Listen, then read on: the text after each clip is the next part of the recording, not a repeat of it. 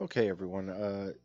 I wanted to run through. I've been getting a lot of questions about how do I upload my work once I'm finished with an assignment. I want to run through a quick little video here for you and show you, I think, the best way to do that.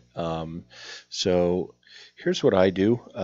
Go to your Google Classroom, and these are all my classes. Uh, Here is a class that Mr. Steady made for me and made me a student in this class. So I want to complete an assignment, um, and let's suppose it's this uh, test assignment 2.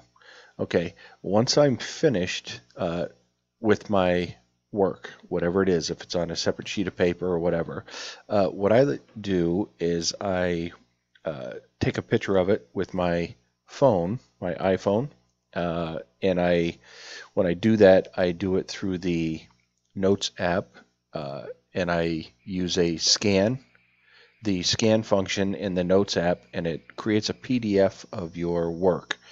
So you just take a picture of it uh, in the notes, and then I emailed it to myself.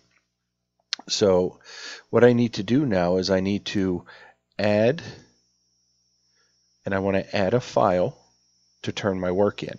Now all I have to do is find that file and click and drag and drop it into this box. So my file happens to be here.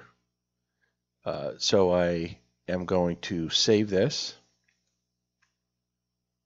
and I'm going to save it wherever on my desktop. I already created it, so yeah, we're going to replace it. So I just saved it to my desktop. You'll probably want to create a different folder for each of your classes for your work. Now what I do is I go to that file, and there it is. It's a PDF. I click and I drag, and I just drop it. And then I click upload.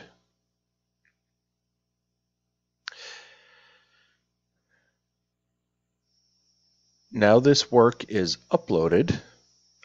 If I want to add another file, I just click on this, and I can add it to the Google Drive to the link to the file. I would do the file is probably the best way. Now I just click turn in.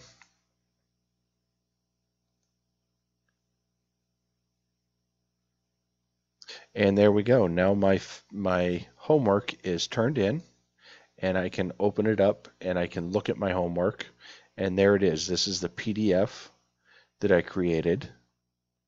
Okay, I just took a picture of it with the notes, and it made a PDF for me.